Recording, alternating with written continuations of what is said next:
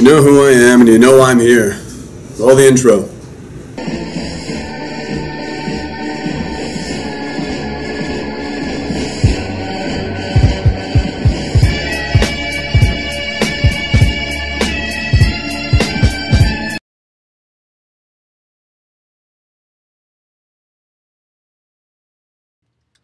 I pledge allegiance to the flag of the United States of America and to the republic for which it stands, one nation under God, indivisible, with liberty and justice for all.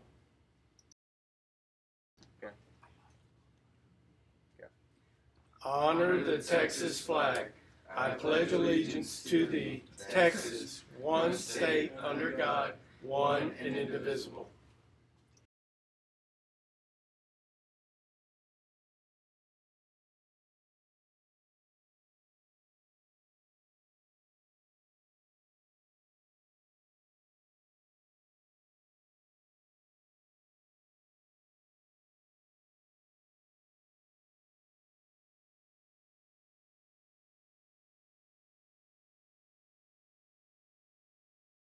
Seniors, several of you owed a sitting fee from when Blunks came and did the retakes for absentees.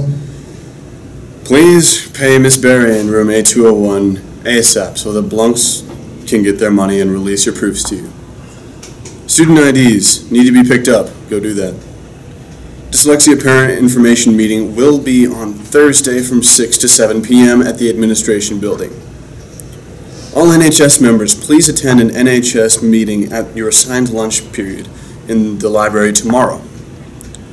Lunch will be provided, but please bring your own drink. This meeting is mandatory. Be there.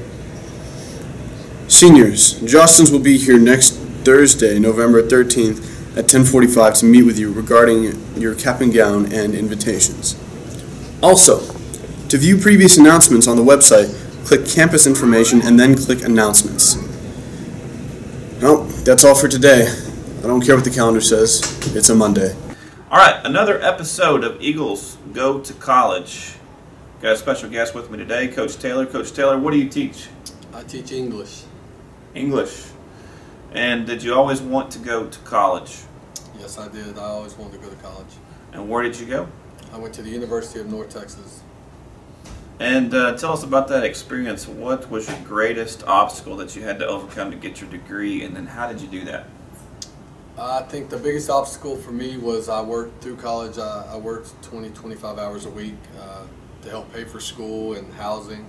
So probably the biggest obstacle for me was balancing work and school and be able to do both and still be effective at both. Awesome. Well, we're glad you persevered and worked through that. Thank you. Thank you. The